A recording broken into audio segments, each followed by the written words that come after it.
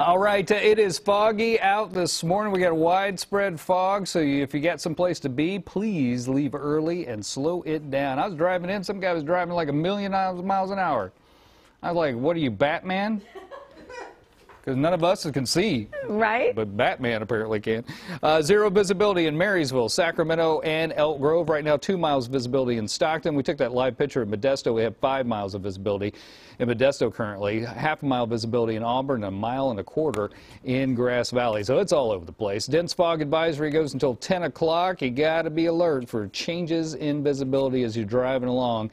I don't think this is going to get much better as we go through the 8 o'clock hour. After 10 o'clock, it starts to lift on out, and then we'll see some sun this afternoon. But it's just going to take a little while to get this stuff out of here. 42 is current temperature in Sacramento, 43 in Marysville, 44 in Stockton, 40 in Modesto.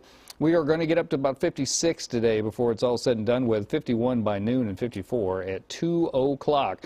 So like I was saying, once the fog lifts, there's nothing out there, so we'll see sunny conditions. There's another system, though, coming on Wednesday. It'll bring us some widespread rain. It looks like light rain most of the day on Wednesday, and then Wednesday night late into early Thursday morning, like before 4 a.m., we could see some heavy downpours there, and I'm thinking maybe 1/3 of an inch late Wednesday night into Thursday.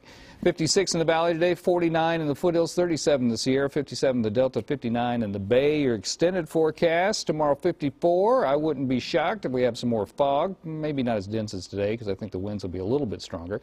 And then 55 on Wednesday with a chance of rain, 58 on Thursday. By Thursday afternoon, it will be partly sunny, and then the sun's out in full on Friday, 55, 57 on Saturday, and 58 on Sunday. Dry both those days as well, Tina. All right, Code, thank you.